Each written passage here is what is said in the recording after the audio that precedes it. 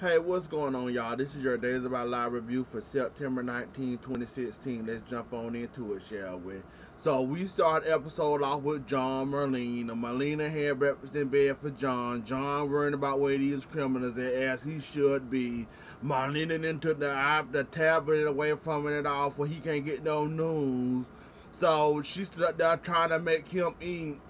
Eduardo about to beat down their door like he the fucking police. So they thought it was them coming at them, knocking on the door like that. Find out it was Eduardo.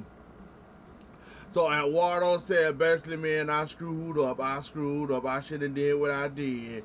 He had the right suspect, but he didn't realize when you did what you did by causing that van a wreck, you let 3 crazy criminals loose. Well, we can't really blame you for that because they were planning on escaping anyways, but still, though, your reason the one that caused them to escape, so that is your fault at Wardo. And John letting it slide for some reason. I would not tell him, why the hell would you do that? I know that was your guy and the man that was threatening somebody, one of your family, doing email or whatnot. But why would you go ahead and try to, why would, Eduardo, for crying out loud, you a damn assassin. Can you hide up in a tree somewhere and shoot him in the head, or they taking him into prison or something? Did you really have to get your ass on that bus and cause that bus to wreck? I guess you had to do it. I can't get mad at you too damn much, Eduardo, cause you making the salts good right now for what you did. So I can't hate on you too damn much or getting your ass in them, cause I want to thank you for doing that. Even though you is the start of this shit going. So Gabby and Rafe having a lunch or dinner. They sit down. Gabby talking about JJ and why she's scared, and he won't talk about the 3 robbers. Rafe said he reckon 12-hour shift. He ain't got time. Can we please spend this time together and enjoy ourselves? Gabby still pressing steam about JJ, talking about some he in danger. He been risking his life lately, and I don't want him to risk his life when it comes to them 3 criminals. Ray kind of calm her down the best way he can. It ain't working, so she still goes off. Chloe get a call from her mama. Her mama talking about that she got something about an opera house and about her son, about Daniel's son. I forgot the little baby name, Jesus. Not dead, and so somehow the baby came up in the conversation. Chloe didn't let that shit.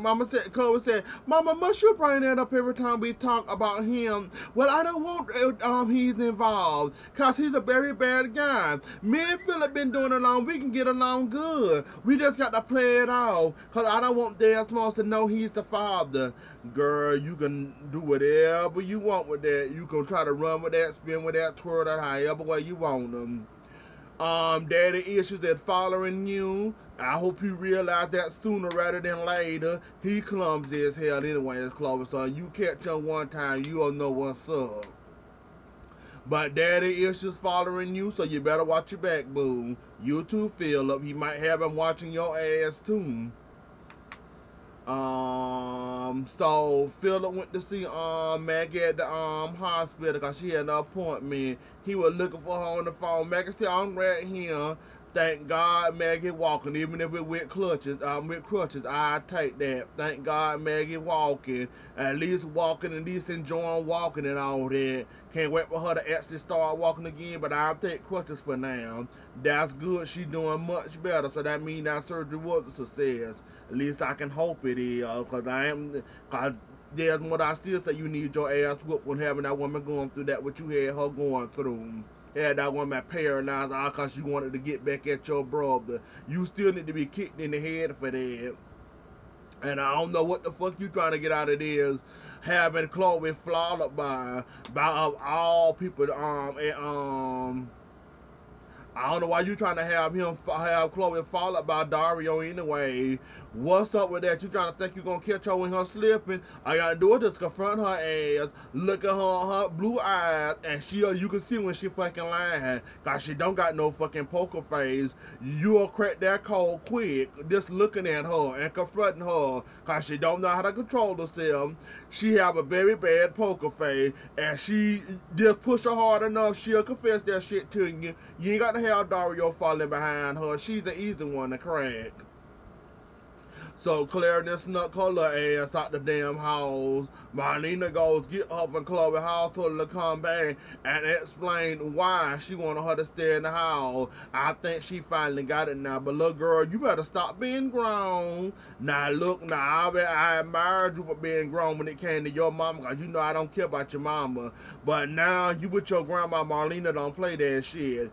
Good luck like you gonna get over on Marlena like you did your mama. That ain't happening no how, no way. She'll call your mama friend and tell her mama to bring her ass back from Hong Kong first. Don't think you gonna pull that shit that you put with your mom, because it ain't working, sweetie. Well, they caught the little bomber in New York this weekend, so that way half of the stories went in. And why I'm missing some part. But anyway, those Xander like a lion and he want a piece of red meat he want to suck, he want to chew on. He desperate and ready to go. He want Teresa and he said he gonna get Teresa.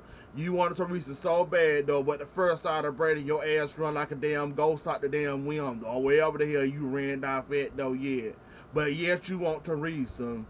Do you honestly think you gonna get a do-over with Teresa? Because I'm here to tell you that ain't going to happen. You might think you're going to get a do-over when you in her in that room all by herself alone and you just do nothing but sit there and choke her. Really, bitch? Yeah, you ain't going to get that another do-over.